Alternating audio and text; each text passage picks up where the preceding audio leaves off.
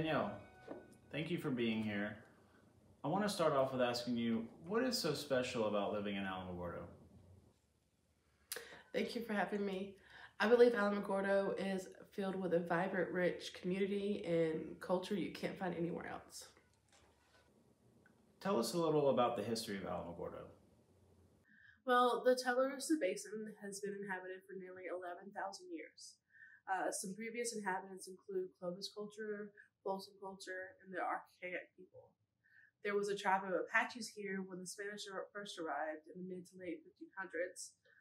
Gordo was established in 1898 when El Paso and Northeastern Railroad came to town. In 1945, the world's first atomic bomb was tested 90 miles north of town inside the White Sands Missile Range.